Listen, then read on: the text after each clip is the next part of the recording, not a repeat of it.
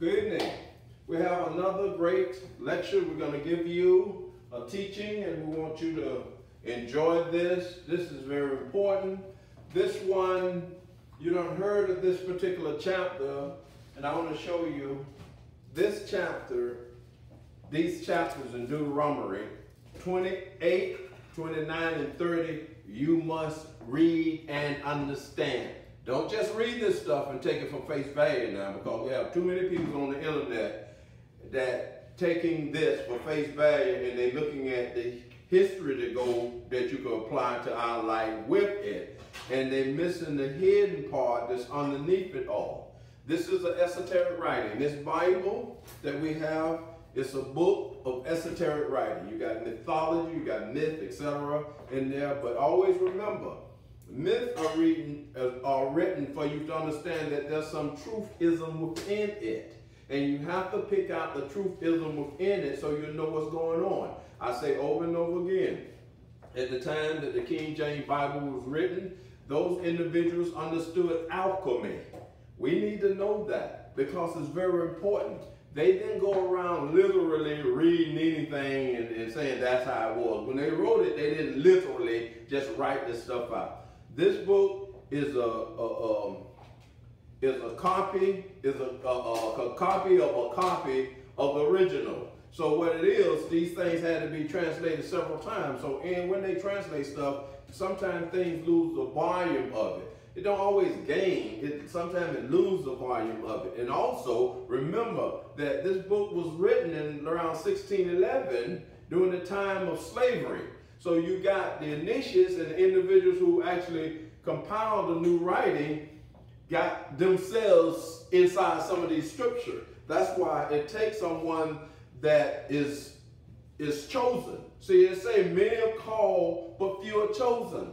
You have to be chosen at this particular time of human history to translate this book correctly. I'm pretty good. I think I'm pretty good at it. Well, I know I cover some things that people never seen before because I have a spiritual guide. A lot of people don't like the idea that you say you have a spiritual guide. Many don't understand that. Moses had a spiritual guide. If you read the story of Moses, you see that a spiritual being from between the 5th and 10th dimension came into him and talked to him. You had Jacob had a spiritual guide that come to him. Jesus took the priesthood after Melchizedek, and you find out that Jesus at the Mount Figuration, Jesus had Elijah and one of the other prophets coming visiting him. See, these individuals have spiritual guides, but you don't know that because you haven't been taught that, and some individuals don't read the Bible enough to understand that. Sometimes when you hear me talking, I talk in a way that most people who've been into this book for 20 years and stuff like that, and who really know this book, study this book, don't watch football games all the time, basketball games, but they spend some time in this book, them individuals gonna sometimes comprehend more what I'm saying than individuals who just got into the book, heard things that grandma said and uncle said about the book. And so when I come to you using the scripture with certain new revelations, you may not accept it, because you've been brought up on a traditional teaching. And it's not taken from you, it's just that it's a renaissance. 2000 brought on a spiritual renaissance.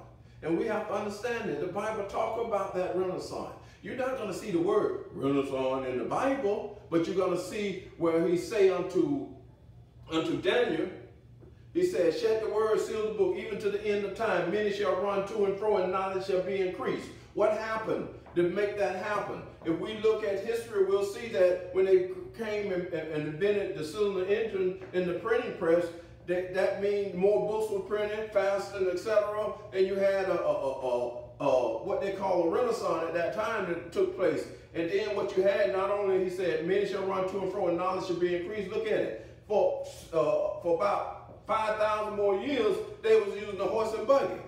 Look at what had happened within the last 100 years or so in transportation and communication. Look at communication. Think about someone come up in our time that's about 150 years ago, and they look at us and say, well, what? They'll look at that and hear the TV on that, think people's in your living room. And that's within 100 and some years. Come on. We got to understand that the scripture tells you about it. In Daniel, it tells you about it. In the 12th chapter of Daniel. Many shall run to and fro, and knowledge shall be increased at the ending of time. We're in the ending of time right now. We need to understand that. Now, I'm going to this time, I just got a loud mouth, okay? But I'm going to try to not yell and holler and all that stuff. I'm trying to break it down because this is the time I need your attention. I really need your attention because it's some things in the way that they've been teaching these 3 chapters in Deuteronomy 28, 29, and 30. It's a lot misleading when they talk about God.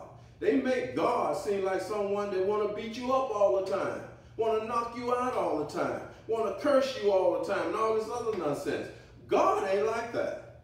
And we got to always remember with these books now, that's why you need a translator. With these books, God didn't write this book. Man wrote this book by the inspiration of God. We must never lose sight on that. Then that's why we could look in it and separate what man is trying to say and what God is saying. Always remember that. The initiates wrote these books, and we need to understand these things because it's extremely important for us to know. You need your old-fashioned King James Version, not no Living Word, Revive, and all that. They don't left so much stuff out of the Bible. I don't even like to look in them. I really don't. And you need an old-fashioned King James Version, one that you could go in and see, thus say the Lord, the way thus say the Lord, etc., etc. And these things are important. Now, before I get into this, I want you to always remind you, because we need this. We need you to read. You know, I heard someone say something that kind of pissed me off because, you know, they said it, and it was like, around a white environment, you know, I was like, I love my white folks, I like my black folks, and I like my black folks, and I want my black folks to come up, okay? They always say, we as a people, as a whole, just put something, and you want to hide it from black folks, just put it in a book. It's automatically here because they don't like to read. Now, we know that that's a misnomer, you know, that sometimes it's true, because, you know, and sometimes it ain't, okay? So I'm hoping my audience is an audience that like to read and at least pick up a book every now and then. Pick up a book, much as you can, and read things so you could broaden your mind. These are 2 books that I want my brothers and sisters and all of the audience. I want you to order these books. The one, Judgment of America, and the other one, Black Nostradamus, Prophecy of America Future. I'm going to get in this lecture in the 1st chapter of Judgment on America. That is very important. Jesus, in the writing of Jesus, the initiate said that this is, in that 1st chapter, that what I'm talking about, they said in the Bible that this is a sign for us at this time. That sign have to be broken down, and this is what happened in this. The thing about Assyrian America, Jonah coming to America. And this is what the topic is going to be, Jonah coming to America. I'm going to break that down so you can see where Jonah fit a person at this particular time of human history. It's very important to know that. These stories that we see was things that these individuals seen way off, and they wrote it so you could hear it and understand it at this day and time. Also, order that book. In order to one, Judgment of America, and this one, Black Nostradamus, Prophecy of America Future. It's very good to order this book because I have 120 plus about 21 prophecies that you need to read them and understand them and see the ones that already came to pass. Plus it got a chart like the other book got in it that show you the economy of America from 2000 to 2021. We had 2018, and that chart have showed the economy as 100% accurate from what it have showed about our economy. It is right now 100% accurate. 18 years of showing what our economy is going to do. Also, in that same chart, it shows you what year you're going to have the bad natural disasters. And when you look at it, you're going to be shocked, because when you look at it, you're going to see things like when the recession happened. You're going to see things like when Katrina came. You're going to see things like Harvey and all the other ones came, the earthquake in Haiti and all that. It's going to show you those years that the thing's going to be good, bad, and grievously bad. And these are things you need to understand that is right here in these books for you to see. Now, this lecture is a topic that most people's, I kind of like, I'm going to be honest with you, okay? I'm going to be honest with the audience. I'm going to be honest with you. I put another word up here. My wife told me, you need to take that off here. You need to take that off there. You ain't no racist. You ain't all that and that. You don't react like that. You trying to do your best. You need to take that off there, okay?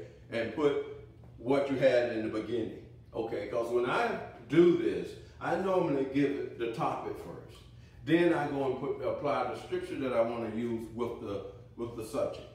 And this is, why was I called a Negro? 2018 to 2020. Why was I called a Negro? Sometimes we have to ask ourselves that as an African American, as a black person in America who family, generation have came through the transatlantic slave trade and of the original peoples of the United States of America. See, we got to understand how to see that, because we always talk about Africa, and in Deuteronomy 28:29, we see the journey of us from Egypt, not from Canaan, from Egypt, which Egyptians controlled that area of Canaan, what we call the Middle East. That was part of Egypt. But see, today, the apologetic and all the other Christians want you to think that it's different. No, the Middle East was Africa. I'm going to say it again. The Middle East was Africa. Check it out. Check the history of it out and you'll see that. See, we got a people that come and they twist it and they put certain things in it and they take the Bible and use it for their advantage. And I got to tell you this again. I'm always going to say this. This book right here, it could deliver you and it could enslave you. And when you read Deuteronomy 28 through 29, you best better understand that. Because it will make you think God turned against you. God has never turned against his people.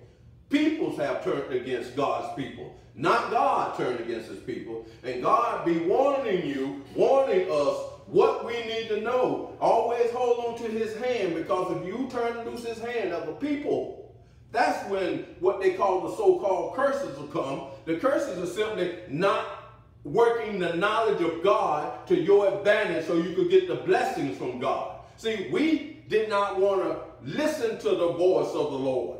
We did not want to obey his 5 commandments. And see, this is what's happening now. We've been told the laws of Moses, or the commandments of Moses, the 10 commandments of Moses, and we think that's the law of God. That's not the law of God. That's only a part of it. Study and analyze the 10 commandments. The first 4 is all about your relationship to God, morals. The other 6 is your relationship to your brother man, social. That's only 2 of the 5 commandments that's given by the voice of God. And they haven't told you that. So when you saying, I'm obeying the commandments of God, and you don't know what the commandments of God, then that curse that they talk about, that curse is in your life as a people, because you're not following the voice of God, and you're not following the commandments of God. People, it's very important to understand what this book is really saying. See, what you're looking for, and that's why they come on us like they do. See, we like to read stuff when it comes to the things we want to read, but we don't understand the content, the subtext, and stuff like that. We don't want to see that. We don't want to break it down and say, where did this come from? When did King James write this? And who all did he send this book to? Did he send it to the world, or did he just send it to other part of his empire, or he just sent it over here to the colonies in America? See, this book was only written for the colonies of America. That should tell you something. We need to wake up. We perish for lack of knowledge. And we need the knowledge of God in our hearts and our mind so we can see this stuff. And the reason I'm going this way with this instead of going all over this with it, I need to get you to pay attention now. You need to think. That's why the Egyptians used this term, thought. Thought was a god. Why was thought a god man, known as Melchizedek? Because he is the closest one to your conscience to get you to think. See, you got a thought, and you need to learn how to think so you can understand this. And you can know what God wants to do with us at this particular time of human history, children of Israel. And I love it. You are the children of Israel. The children of Israel did not come on the scene until you came on the scene, but nobody told you that. See, you got to learn that. See, I know that, but you don't know that because it's a revelation. Most people think the children of Israel was back here 2,000 years ago and 3,000 years ago and folk. No, they was not. No, it was not.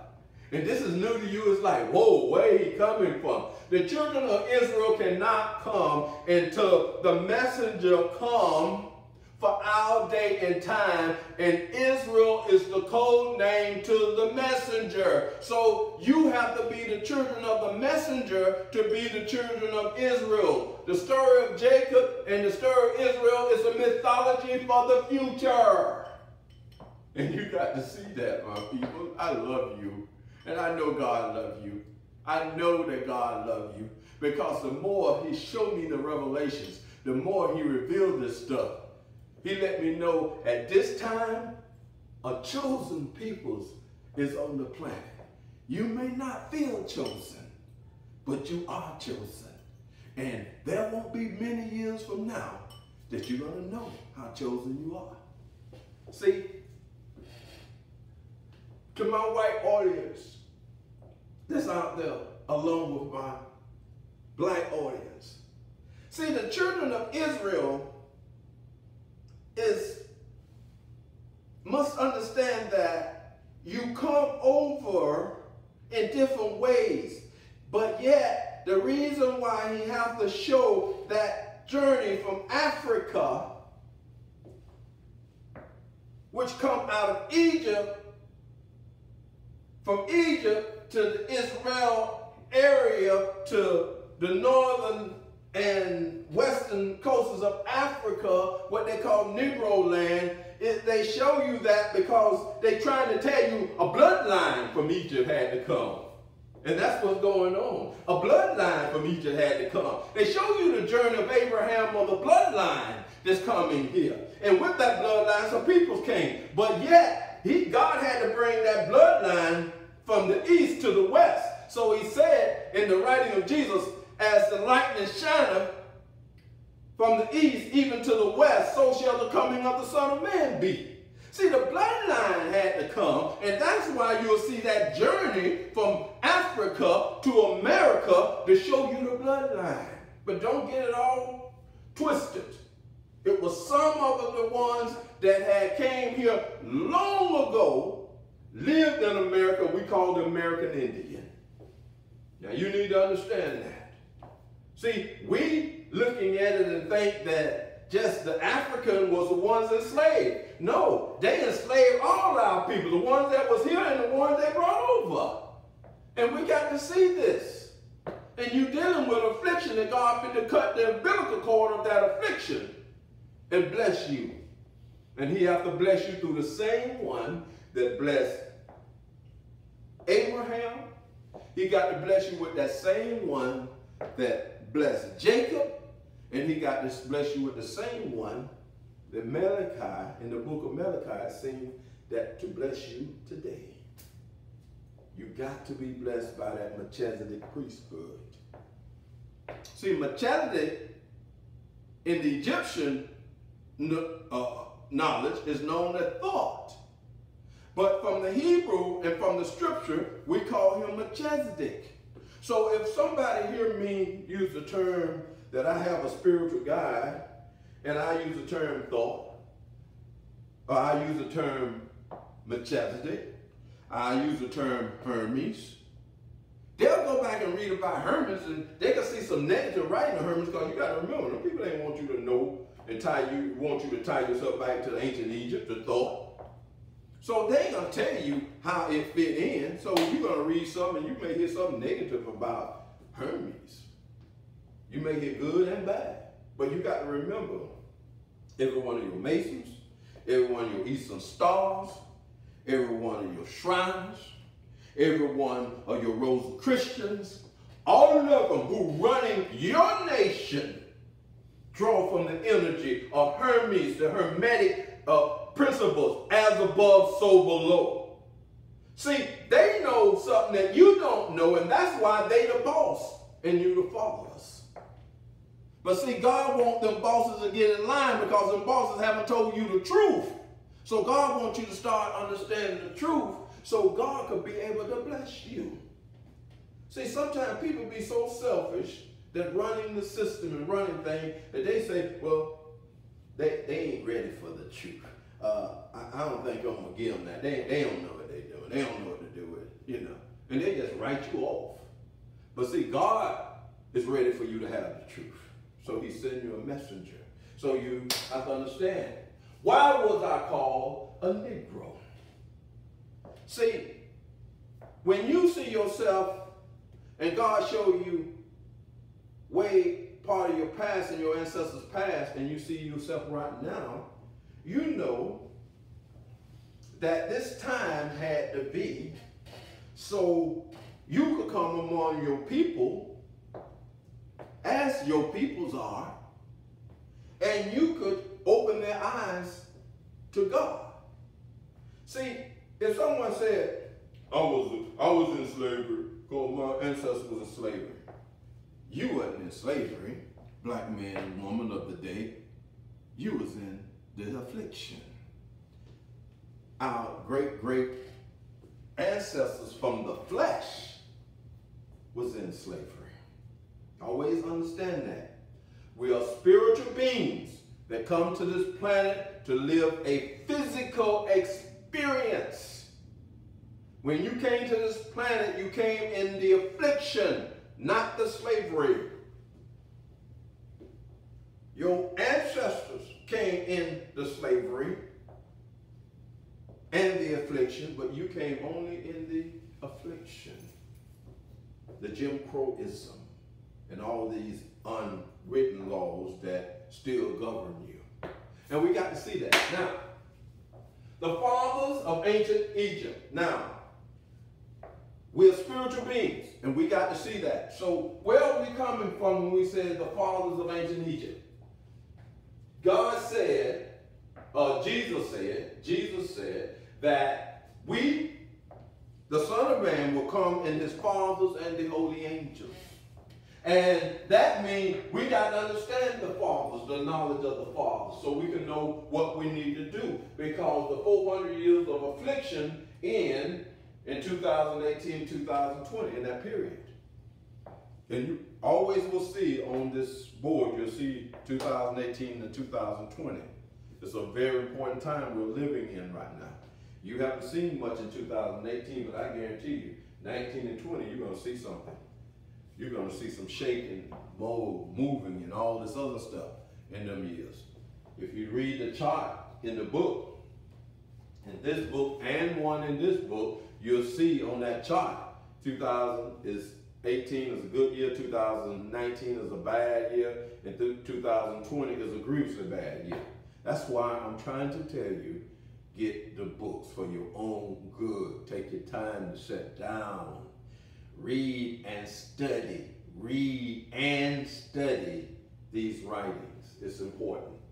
And individuals ask me, say, well, how, after I talk about it, they say, how could I get this book? Very simple. Very simple.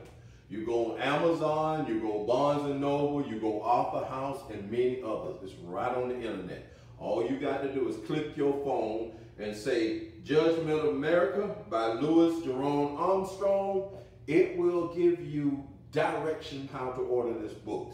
Go to this one.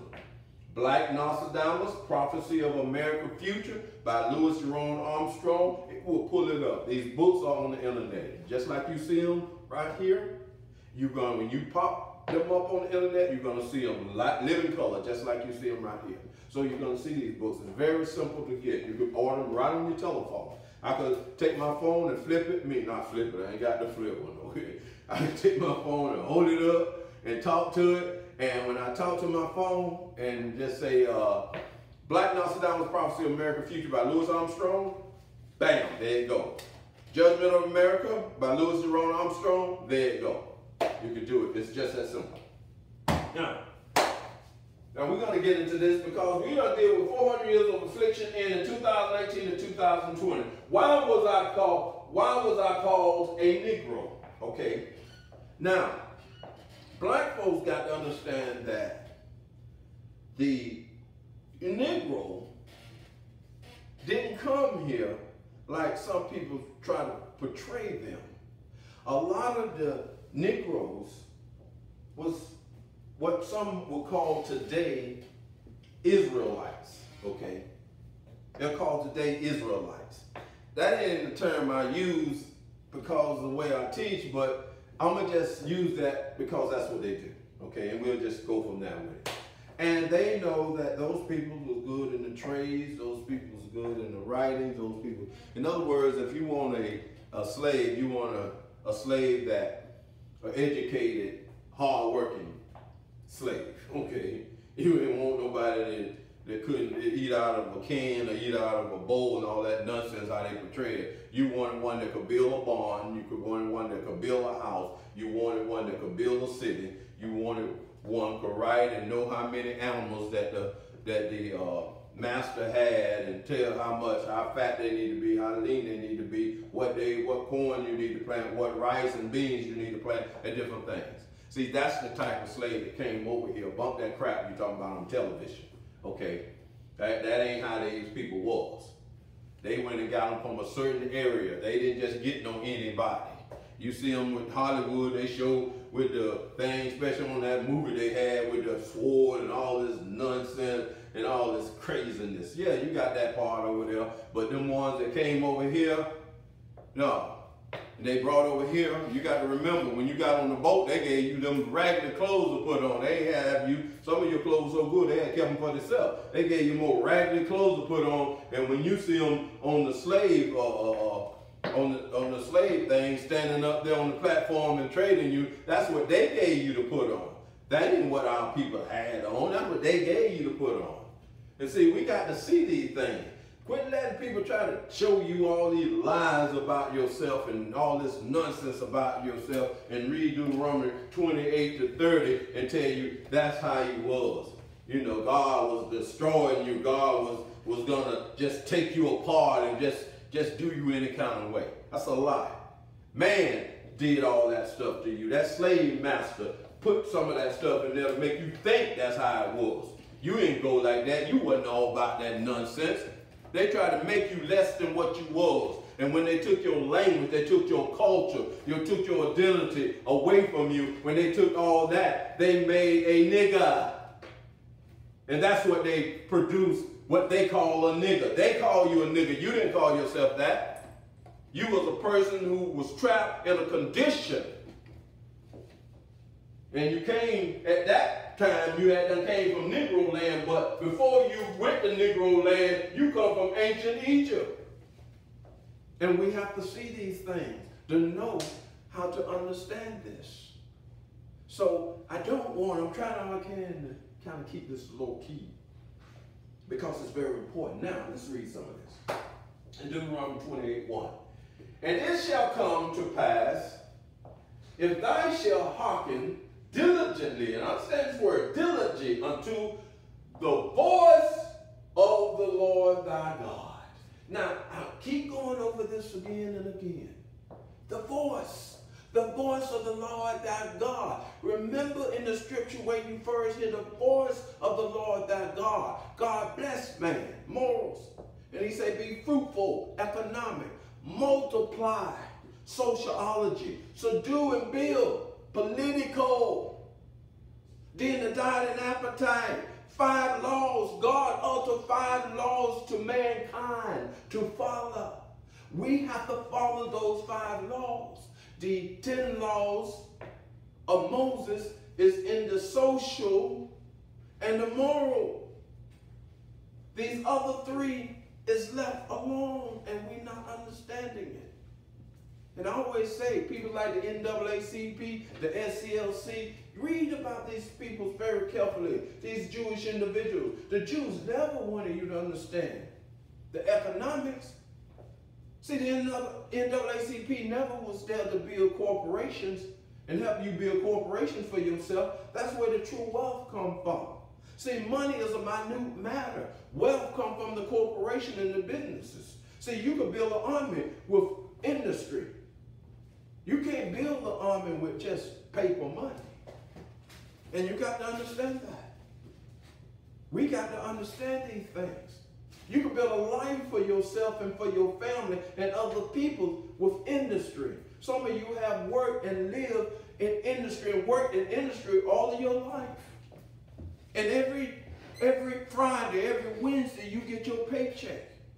And when you get your paycheck, you take the money and you pay your bills, etc. If you have enough, you put some for the kids to go to college and all this. And when they get out of college, you smile because you took the money and you put it back and you save it and you transform your kid's life and etc. Industry is wealth. And we have to understand these things. Yes, industry could build and make money. You ever seen people trying to swap money for industry? People who understand that? No. They want their industry.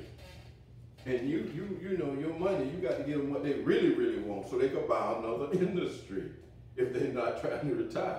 But they're not too much concerned about just your money. That's why I say, they'll get people like Oprah, Michael Jordan, some of the others, they give them plenty of money. But Oprah, I think, I don't want to make no mistake on this, Oprah is in Chicago too, or from Chicago area. And Chicago have more crime than anything else, you know, and some of the others from these places.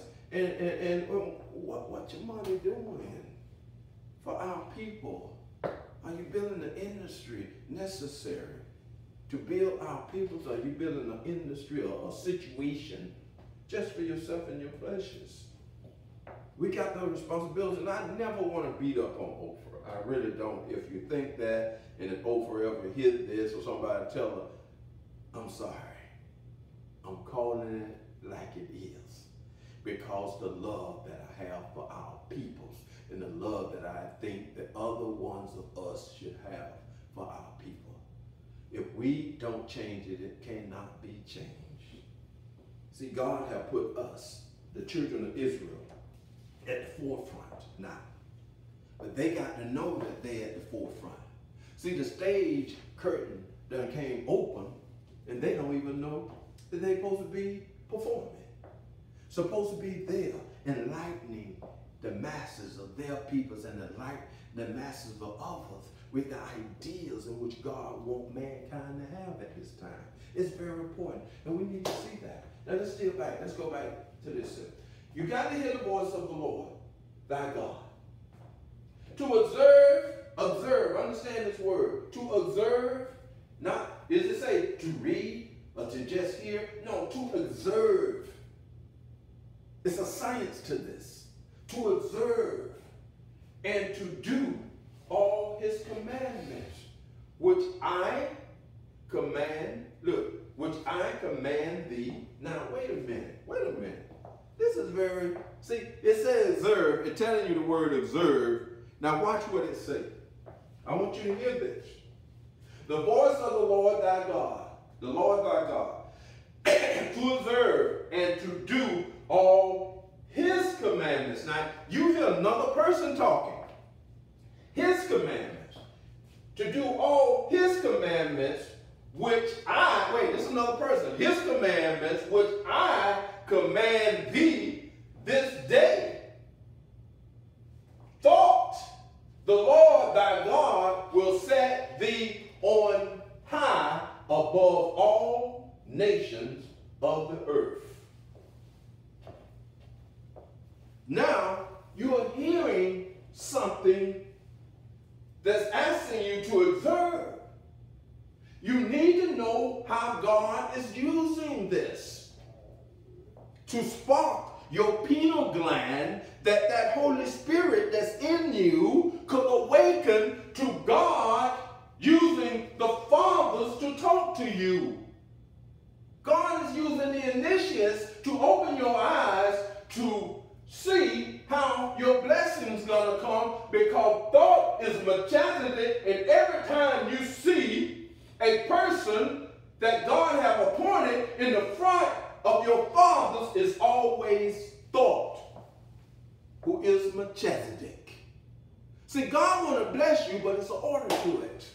And he's trying to show you this order. See, Melchizedek is known as the priest of the Most High God.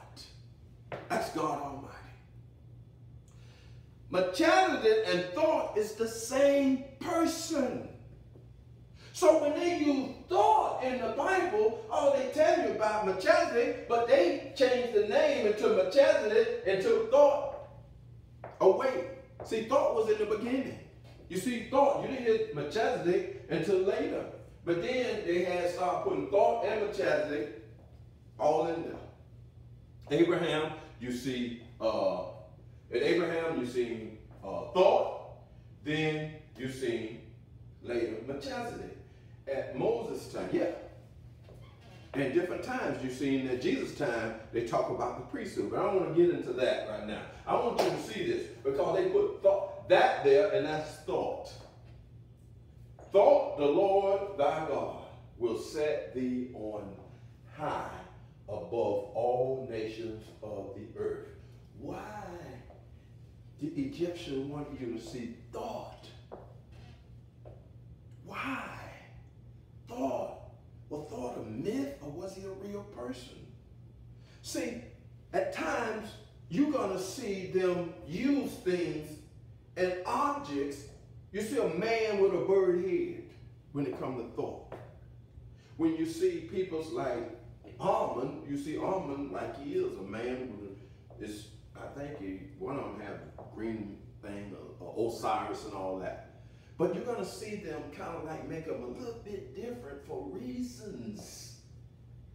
And you begin to understand thought. Why would you use thought? See, to get to God and to keep elevating yourself, you got to use your conscience with thought. You got to think about what God is trying to do with you. Because you're going to see me use this term. Unity is love. Love is unity. As above, so below. Thought. You're going to see that comes from thought or Hermes. As above, so below. What God wants you to understand, the intelligence of thought, the intelligence that he has incorporated and built inside your mind. And you have to be able to use the thought to resurrect it. That's why you see in the story of Joseph, if you follow one of my earlier lectures, in the story of Joseph, you're going to see Joseph, when his name returned to Israel, how he met and asked that person what was his name. And he said, my name is Thought. See, thought is the priest of the Most High God. He don't die. Thought is here to give you the knowledge of the God Almighty. He's the priest of the Most High God. He is known in Egyptian mythology as a God-man. One that God has placed here to help guide man in his journey toward the Almighty. These are things we got to understand. You're not being taught this in the church. This is a new age and a new time. You need to see this, because if you don't observe, you're not going to pick it up. You're going to go and say, this day that the Lord thy God will set thee on high. You know, you're going to read it like that. See, God has made me a master in this stuff.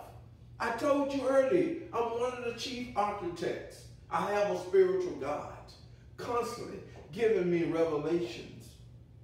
in this Bible. When my spiritual guide came to me, Melchizedek, who some know as thought, he came to me with this book. With this book. He came to me from a higher dimension, and when I seen him coming, he was in that dimension. You walk right through the walls. Ain't no wall there. Okay? And I seen the myth that was around him, this energy of myth around him, and he came as two. That's why I know he was a brother. He was a human, been a human like us. Because when you see him, if you study Egyptian mythology, you see him, they always made him two. One with the clay, one with the spirit. Okay? One is spirit, one is a human. Okay? Natural. Like a physical. One physical, one spiritual. He came with a twin.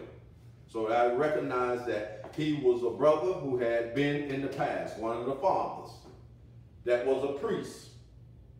And when he came, because he had priestly attires, and he looked up, and when he looked that way, I seen something immediately appeared in his hand.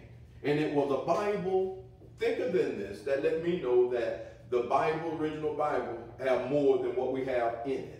It was thicker than this, and if you put the apocryphy and some of the other things, then you're automatically, some of the books that took out, it automatically going to be thicker than this. Okay, it was thicker, and when he came to me, I never forget it. When he came to me, and I could see his face way off. But when he came to me, my mind was so fixated on the book, and him turning the book, it was like, whoa, just like that. He done read it. And I looked at him on the hind side. I never forget it. And when he turned, next thing I know, I was right in front of him, and I seen him turning the pages of the book. I said, damn, this man is a genius.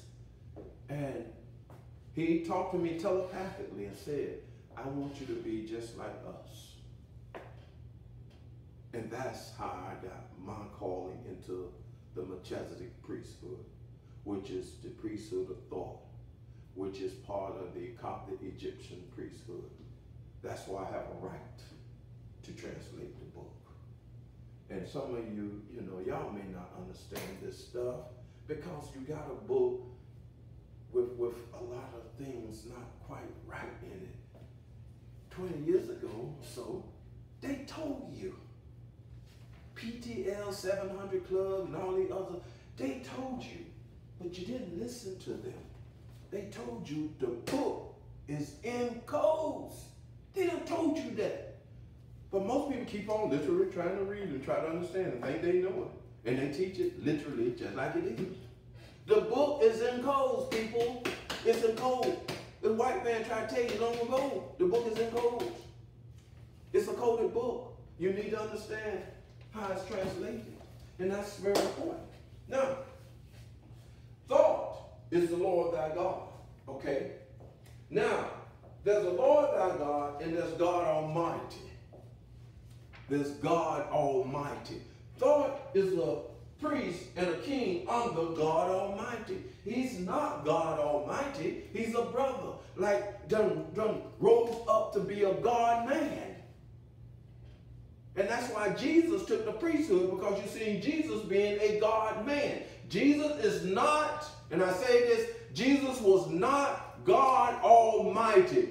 In spite of what Constantine and other people tried to make it be, and the white church tried to make it be, and now the black church emulate the white church to try to make it be, and they look at Jesus as God Almighty. No, it ain't happening like that. If Jesus was God Almighty, why he took the Melchizedek priesthood? Why he come with his own priesthood? You ever thought about that? It's asking you to think. Thought is asking you to think. Think about what is being said. Jesus never said that he was God Almighty. Man said that Jesus was God Almighty to get you to worship them and follow them, because they said Peter gave the church the authority, or they got the authority from Peter, and that's where all this stuff came from, branched from. So they lied to you, just like they have slipped some lies in Deuteronomy 28, 29, and 30. And said, God gonna do this, God gonna curse you, God gonna do. God ain't never said he gonna do all that crap. That man said that. And they done tampered with this book. And you need to be able to translate it so you can understand what's really happening. Because he afflict you. God ain't caused these afflictions to come upon you. You caused certain things to come, but this thing was written that certain things gonna happen. And if you begin to learn God's laws, then he can't afflict you no more. So what God really seen a time when you done walked away from really understanding his laws. And don't get me wrong, you walked away before the white man enslaved you. Because what you got to see is that in that, God seen our shortcomings and how we need to get out of that condition, and it's telling you the laws of God. All that stuff is telling you about the laws of God. Even when they say they're going to come in ships, it's saying that, hey, look, you got to go back to the laws of God. Even if they say they're going to have iron and all this nonsense around your neck, you got to go back and listen to the voice of the laws of God, the commandments of God. That's all it's trying to tell you. But they make it seem like all this happened to you and that, hey, this happened to a segment of you, and this definitely happened to the seed of Abraham that was the royals. But it ain't happened to all of the Hebrew peoples or Hebrew children or the children from Negro land. It happened to all of them because some of them didn't come on the boat. Some of them was already here. And if you read Deuteronomy, you don't even know that the ones that's already here was included in the prophecies. Because they didn't make it plain. They did not want you to know certain truths. So they was not incorporated in there. And you need to see that. Now let's deal with this. The philosopher's stone, alchemy. And what is this all about? To find the universal elixir. Now, elixir, the magical or medicine potion. And you'll see an elixir guaranteed to induce love. Now, what I'm saying, what I'm trying to show you here is that the ones who compiled this book deal with the philosopher's stone of alchemy. Alchemy is a science, a knowledge that comes from Egypt, and that's why it took the name alchemy. Kemet. It comes from Kemet. This knowledge comes from the fathers of ancient Egypt. And you need to understand this, because in it, the writings was written in a form of alchemy. That's why they're written like it is, that you can understand what this is trying to say to you, how you translate this stuff so it can tell you how you need to make that magical formula in your mind through thought, in order to liberate you into the person you need to be. First, you got to be liberated inside before you could be liberated outside. And you got to understand that. This is things that you haven't been told to that level, and you need to pick up on it. And now, and these things is very important. I want to get over here and see, it's good over here? Okay.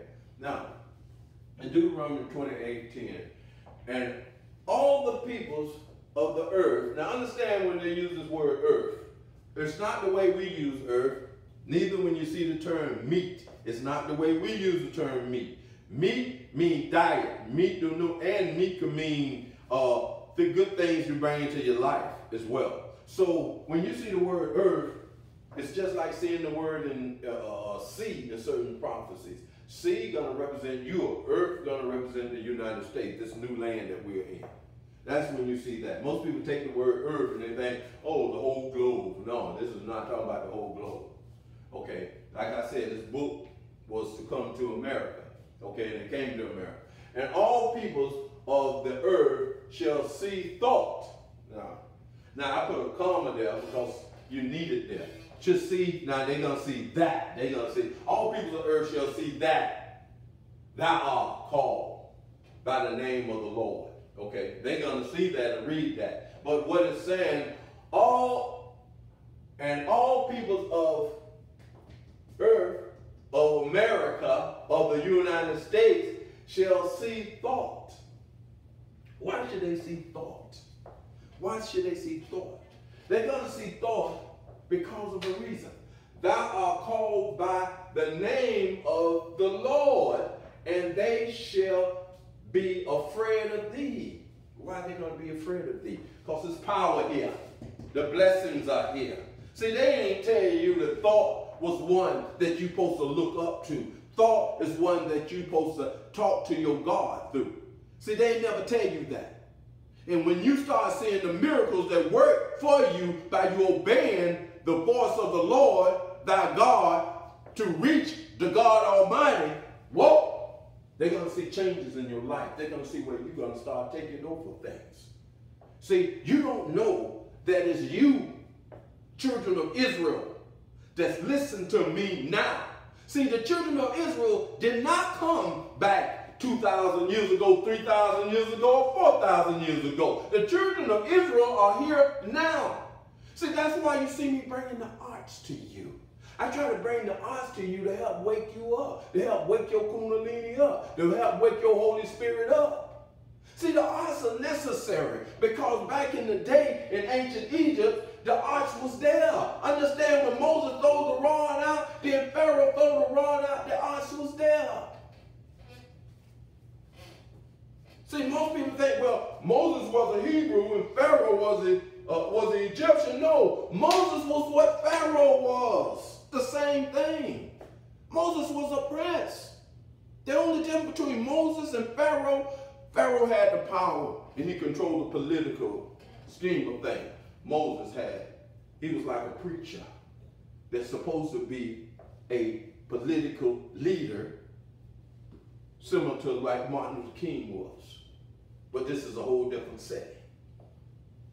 And Moses was to start the children of Israel on their journey toward their promised land, like Martin Luther King was. He was to start you on your journey to your promised land. But then Joshua was to come on the scene. And then David was to come on the scene. And then Solomon. And see, we have to understand this thing. Because as we begin to understand this thing, we know that the children of Israel is talking about the peoples now, and they got something to do because God want to bless them. Deuteronomy 28:12. The Lord shall open unto thee his good treasures. I want you to hear this now. The Lord shall open unto thee his good treasures. Now, how do this happen? You got to understand. Now, how do the Lord open the good treasures? See, Melchizedek cannot do anything without the power of his God, because Melchizedek is our brother, just like Jesus was our brother. See, Melchizedek walked the earth. Jesus took the priesthood after Melchizedek and he walked the earth. Melchizedek was a resurrected being. Jesus was a resurrected being. See, we got to see this, but he still was a man God. Both of them was men gods. See, they don't teach you about the men's gods. You got to learn about from the fathers of ancient Egypt. You got to learn about them in that environment. See, Christianity is so done distorted stuff so bad that you think you're doing right when you're doing wrong. And when somebody like me come and tell you, brother, you got it wrong, you will sit there and call me all kinds of names. You'll sit there and don't like it, just like them little bad behind children do. When you give them something they don't want to do right, and then see, let's don't be bad children. Let's do the right thing, listen, and be able to move ourselves forward, because we are the fathers and the mothers of the future. We are the ones that the whole earth, the whole America is gonna see God through thought in our lives. See, when you start talk about thought, you're gonna shock them, because especially the ones in power, Because they know that you finna reach to a higher level of power when that happens. So you think they don't know this stuff? Some of this stuff and know that it's supposed to happen? You'll hear many people. I remember when I was part of the LDS, they claimed to have the Melchizedek priesthood by Moroni, and one of the ones came in the spirit and stored the priesthood on Joseph Smith, etc. Was that true or not? I don't know. I'm not here bashing them. That was real. It was real. It wasn't. It wasn't. The only problem I got is they still try to use that white Jesus, and I ain't with that. Okay. Other than that, they're a pretty good organization when it comes to taking care of their people. Okay. So I'm not here to bash them. Okay. I just got a problem with that Eurocentric Jesus, that Constantine type Jesus, that Pope that brought his son type Jesus face. I got a problem with that. And see, that's talked about in the Bible as the images and all that. But I ain't here to beat on them and stuff like that. Okay, I'm just letting you know about it. Okay, now, okay, what we see, because one day you're going to be able to transform even those individuals to a higher level of consciousness. Okay, because he told Ezekiel, son of man, take it to the wicked, the righteous as well, so the wicked. Why would he say that? Because some of our brothers and sisters in the Lord, some of our brothers and sisters that follow in God, have been told something one way when it was all automatically another way. And we have to straighten, we have to bring them truthism to them. Okay. Now, in all churches, Baptist, Pentecostal, Presbyterian, and all the rest of them. Okay, and we got to understand that. Now, we got to see this, because this is going to match up with something in Malachi. And most people don't know that. They're going to see that. Deuteronomy 28:12 say, the Lord shall open unto thee his good treasures, the heavens to give treasures, the heavens to give the rain unto thy land in his season. Now understand that now. Because what we did, we was over here and it was telling you to observe. To observe. Now what is it saying to you? It sounds like something else. I'm going to read to you, and some of you can see that something else down here. You can read to yourself as well. But this here sounds like something in Malachi that deals with the tithes and offerings. Is this the same thing? Yes, it is. And most people don't know that. That way, when God bless you, that means you're going to be done came out of the affliction. So if that's the same thing as this, Malachi cannot be fulfilled. Malachi 3:10 cannot be fulfilled until you come out of affliction. See, but most people don't catch up on this stuff. And they run and talk about God's going to pull me out a blessing. And the church folks and the preacher up there telling you pay your tithes and offering. God's going to pull you out a blessing. He's going to open the windows of heaven and all this other nonsense and give you this. That can't happen until that time comes. And that time ain't until now. So how could the heck could you get something that's meant for it to be after the affliction? It's part of the tithes and offering, that certain blessing he's talking about. He showed Abraham when he showed him about the great substance after the 400 years. Not only are you going to have great substance, but you're going to live longevities. You're going to go to the fathers at a good old age. That means that your DNA, there's going to be a transformation going to happen in the way that the earth possession of the equinox are. You're going to be caught up in Aquarius, and the age of Aquarius is an age just like the age of Gemini. It was an air sign. 3 air signs, Libra, Gemini, and Aquarius. So Moses them mean if Noah them lived 900 some years, then that means you got to go back to living 900 some years. But they're not telling you this. And you don't know this. Because you're not looking at it as an alchemist. See, the alchemist who wrote the book knew this, but you've been learning. You just separate your science, botany from all the other. You don't separate this science from that science and that science. Astronomy from astrology. Oh boy, plant stuff and all this other stuff. You don't separate it. You don't separate it when it was all go together, all in one. But see, you don't want to read and study. So they already done said black folks do not like to read. That is not to be with this group of black folks here. This group of black folks is always check me. Check what I say so you could know the truth-ism. Check it. Don't go by what your tradition done told you and all this nonsense. Open-minded. Become free thinkers. Check me by being a free thinker and see. That's the best way for you to get into the things you need to get into and the knowledge of God. You got to have thought to all this. That's why the Egyptians used the term thought. Thought is a universal principle. To give is a universal principle. But God showed you what direction you're going to need to give in order to reap that type of blessing. You just can't give to any kind of ministry and think you're going to get blessed by God. No, it don't work like that. Because he tell you in the beginning of Malachi, it tell you about the messenger. And it tells you about the storehouse. So you got to find who that messenger is. And you got to put it in the storehouse in which that messenger have built so you could reap the blessing.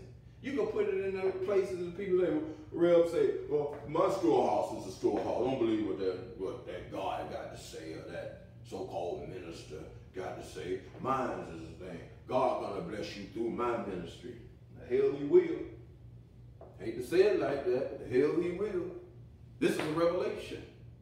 We got to take revelations for what it really is, a revelation for a certain time. You're not going to get that kind of blessing. And I don't care what they say. I told you I will not lie to you. When God gives me a revelation, I have a spiritual guide, thought, Melchizedek, the God, man of the Most High God. So I ain't coming with you like anybody with that nonsense. I'm coming to you like Moses came to you. See, Moses had Melchizedek. Melchizedek, the one was shown in the burning bush. Moses asked him, if I go to the children of Israel, who do I say you are? Who do I tell them I'm talking to? And Melchizedek said, I am thought I am. And people go around and say, well, God said, I am that I am.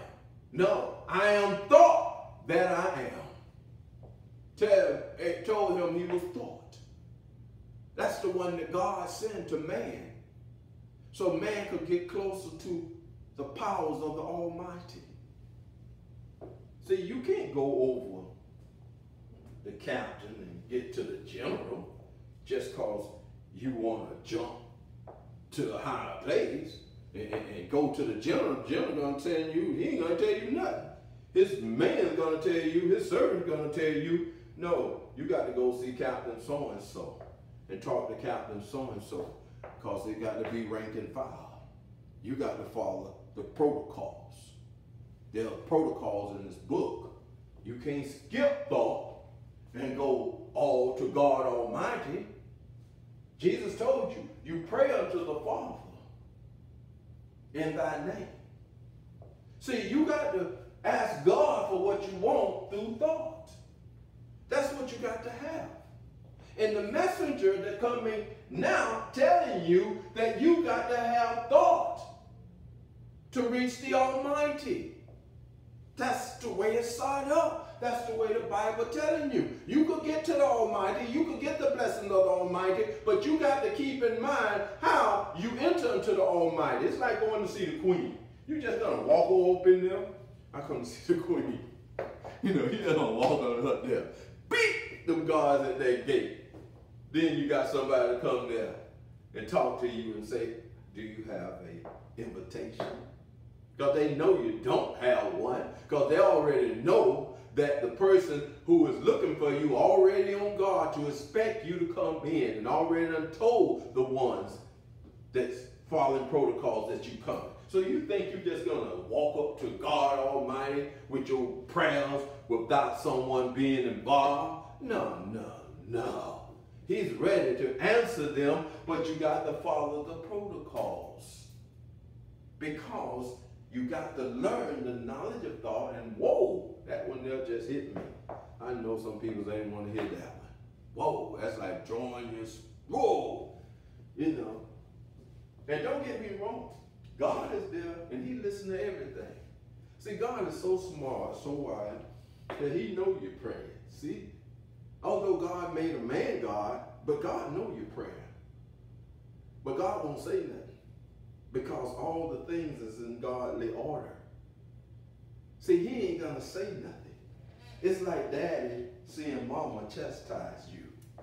See, daddy knows, smart father knows to shut up. Let mama handle it. Let it be that way. Don't go and switch off on him. You think daddy don't see that? Sometimes daddy want to give you a hug, but daddy got to say, nah, better leave this alone. That essay, whatever mama's name is, let her handle it. And then when you come back and you talk to God and you say, well, God, you know, Mama Cheryl ain't quite do me right. God said, Dad said, but what else on your mind? Because you don't want to deal with that one. Because that's been done. It's been following the protocol. So you want to deal with that. God is the same way. See, you're going to go there and some of you are going to go and say, well, I'm going to get my blessing for God. Bump thoughts. Bump my chest. I'm going to get my blessing for God. Okay, go ahead on. Try it.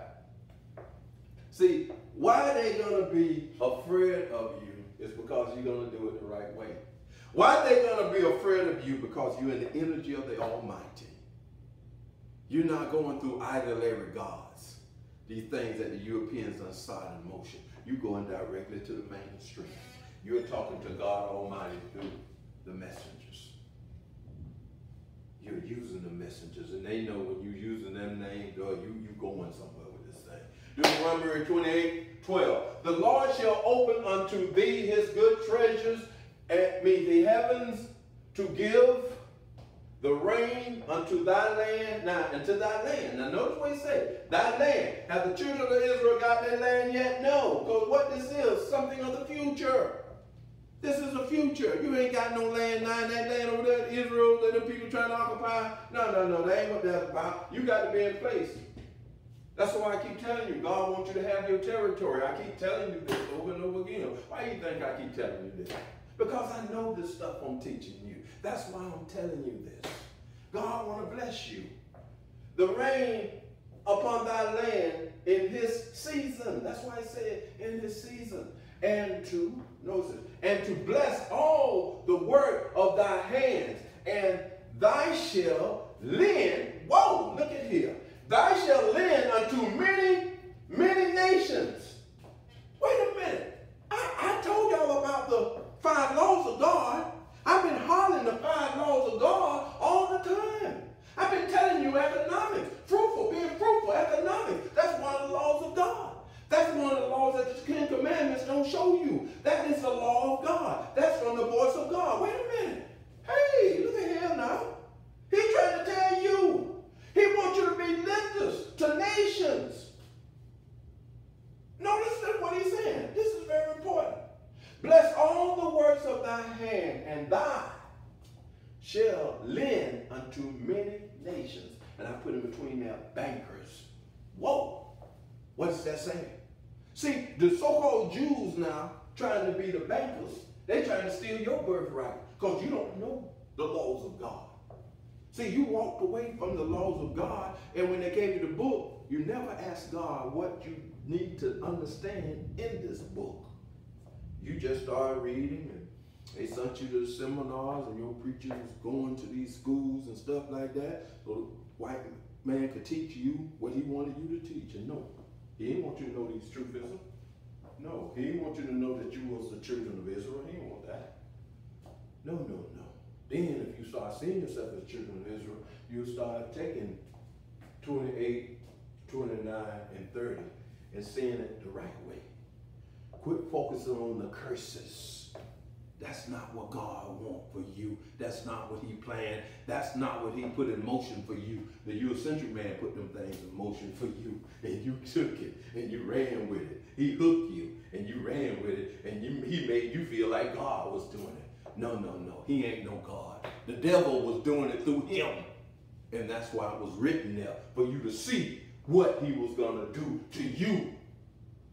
Because God ain't do that to you. The devil, through him, did that to you. Quit trying to say, and you brothers and sisters that opening this verses up and telling our brothers and sisters and beating on them, talking about God, we're gonna put you in the ship. God was gonna do this to you. God was gonna do that to you. God gonna do all these things to you. God ain't gonna do none of that stuff to you. The devil, through the Eurocentric man, pulled that stunt on you. And you didn't have the knowledge of things, so you had to weather the storm. And that's basically what's going on. Now let's look at that. You're going to become bankers. Now, in the 5 laws of God, one of them is economics. That means you got to be able to see, it ain't talking about you're going to lend. That means you're going to have the industry to lend. You're going to become bankers. Like Solomon, wealthy. Known the story about Solomon being one of the wealthiest people there was Solomon and David. But what you're trying to tell you, Solomon, all Solomon trying to do is tell you, point you to this time we're in now. That's what the story of the myth of Solomon is, to point you to now. You're going to be the Solomons. You're going to have treasures. You're going to have wealth. You're going to be the one that lending. See, this is how they're going to be afraid of you. What's going to start happening around you is going to make people fearful. They're going to see magical powers happening in a people's life, and their life being turned around just within years, and they ain't going to be able to understand that. What is this going on? They're going to hear you talking about thought and the God Almighty. The Lord God thought and the God Almighty. They're not used to hearing that. You mean to tell me you forgot about Jesus? You say, no, I ain't forget about Jesus. Jesus is a code name to my messenger. I ain't forgot about Jesus. He's a code name to my messenger. I'm focusing on thought.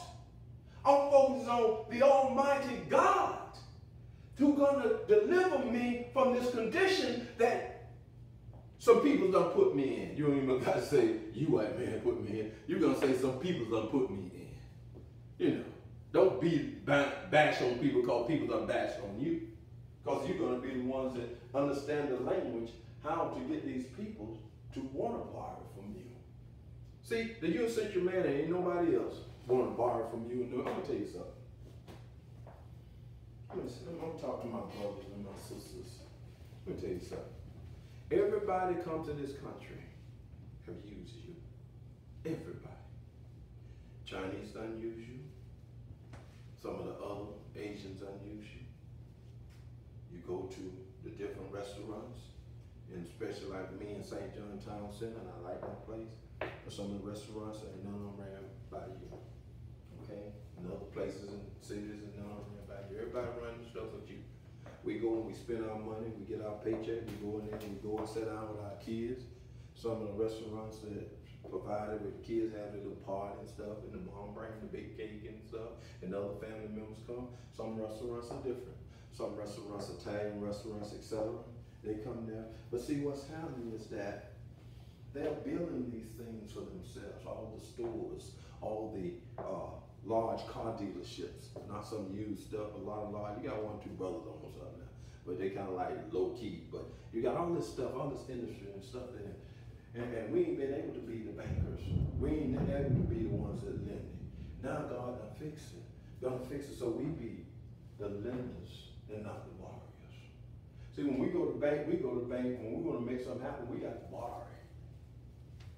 We're gonna become lenders. Malachi, I want you to see the relationship between this and Deuteronomy and this and Malachi 3:10. Bring ye all the tithes unto the storehouse. Now, why is it saying this? Because our attitude on paying tithes gonna understand it like an alchemist. How we got it there? How alchemists understand it. You're gonna understand that paying your tithes is a universal principle. How to use the term, it's better to give than to receive. Paying your tithes to the messenger is going to make these things happen, because God's not going to let you pay the tithes to the old regime. You're going to pay it to the Moses type regime now. And when you pay your tithes, that's when these blessings and that's when this change is going to come about. Things going to be opened up to you. Let me give you an example. I want you to go study this, okay? Anybody who know about banking know that if you put $1,000, the bank have $1,000 in there, they can lend up to what, 90,000, something like that, 1,000, 90,000, or 9,000, something like that. Way more than what they put in. So the bank don't need but this much, but they can lend all this other money. Okay. So if you pay your tithes and offering and you got banks, that means your lending capability is far beyond the amount that you have in that bank.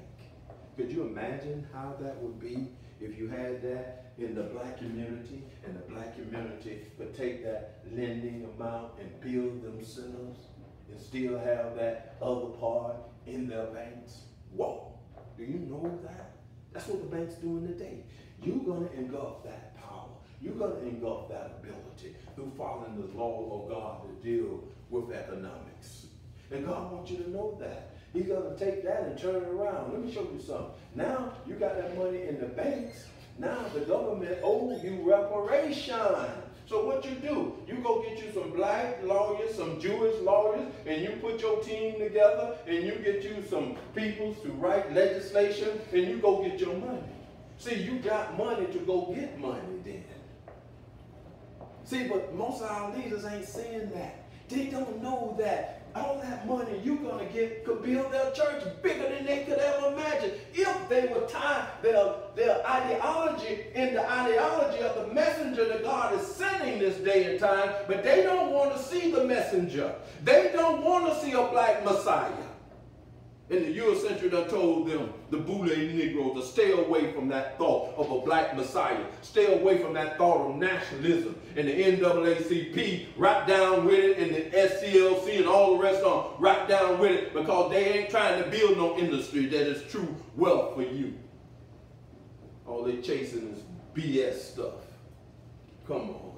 Let's wake up, brothers and sisters. God is talking to us. He's trying to liberate us. See, it's more than knowing that you're going to get great substance. You need to know how you're going to get the great substance. God ain't going to just give you stuff for you to lose the time you get it. He's going to organize it. He's going to have banks in that thing for you to put your funds in. And you go borrow from your own money. And you're going to do what you're going to do. And you have bankers following the laws of God, following the will of God to direct you right and tell you how to invest your money and what you need to put your money in. And in it, you get your right percentage back where you can live off what God done bless you with.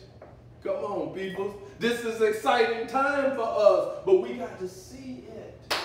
I told you I wasn't going to try to holler and scream on this one, so I'm going to try to keep it low key. Now look at this. You see this? Now watch Malachi. Very plain now as I read this.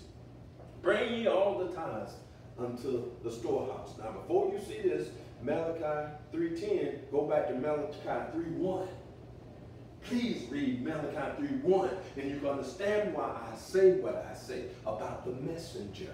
You can't receive this until the messenger comes, who is Israel, who is Louis. I know you may not want to hear it, but I got to tell it like it is. You got to see this thing.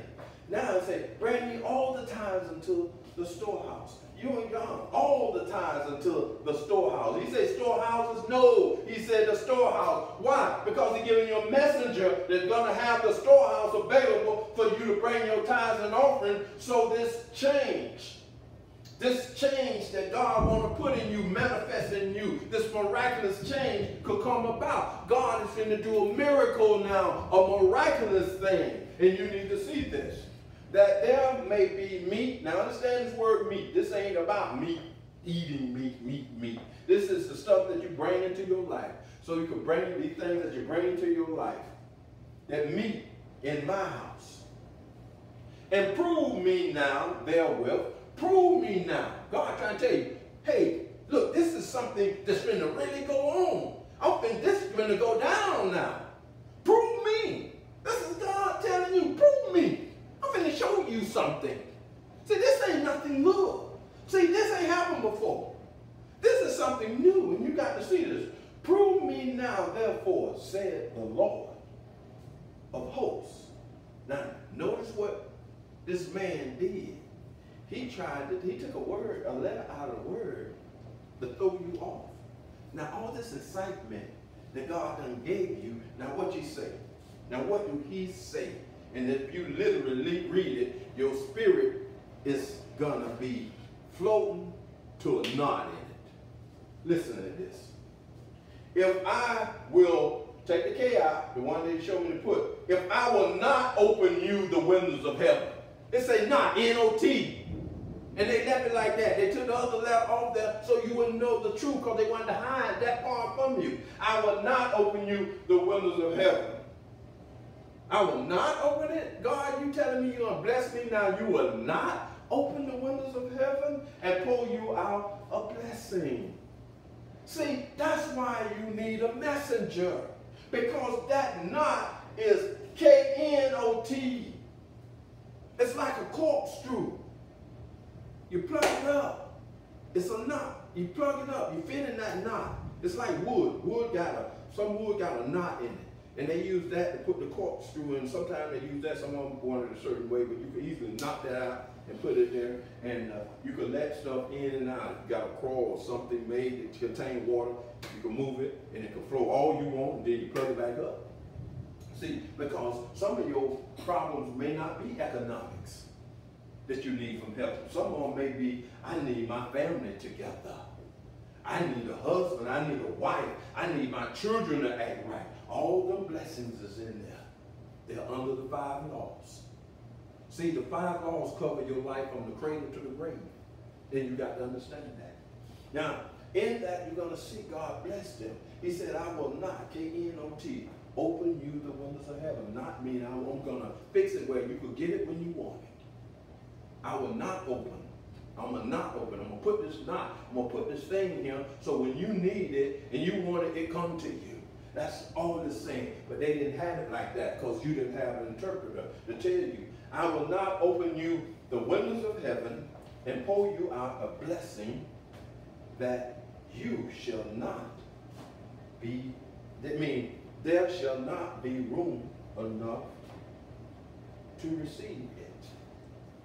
See, God wants to bless you. God wants you to have the abundance of life. We're moving into the age of Aquarius. God wants you to live your longevity. People, I heard some old guys showing the people living old, some of the old people, some of them was 116, some of them was a little 118 and stuff like that. And they around 120. See, people in the time of Pisces supposed to live 120. You got to see the possession of the equinox. It goes like this. It goes like that. We, from Moses' time, from Noah time, after Noah time, you had God said they'll live 120 years. Then you had some say they'll live 70 to 80 years. Then they moved back to 120 years. And some people living as high as up to almost 120 years today. You see what I'm saying? But this part here is like the part down there coming from Noah time. The part we're moving into is the air sign. And like Noah, them live 900 to almost 1,000 years. You're going to live 900 to almost 1,000 years. And you got to see these things. And they're going to increase as the time goes. And you need to see this. That's why when you know what he said to Abraham, that will go to thy father at a good old age, you know that that is the end of the age, the dark age, which is the age in Pisces. The end of Pisces closed that age.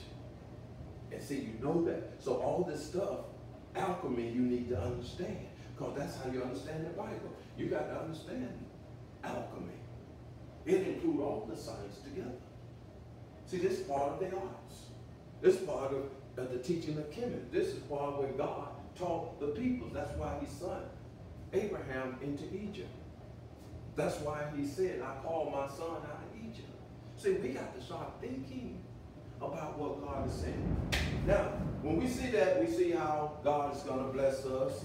Corinthians, I'm going to give them some info over here so they can see this part. It says, it tells you, drop the European God that is about cursing you. Okay? See, they said he said that, and they said he said that because they see that as their God. That ain't your God talking that. That's the devil trying to tell you that through man about all them curses and all that nonsense. And they use it in Moses for you to think that God is trying to do all that. God ain't about cursing man.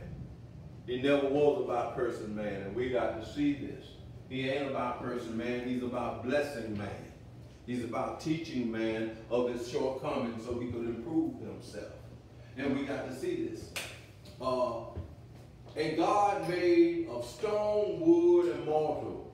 And you'll see in Deuteronomy 28, 64 through 64, and you see it in Deuteronomy 29, 17. God tell you, you got to get away from that.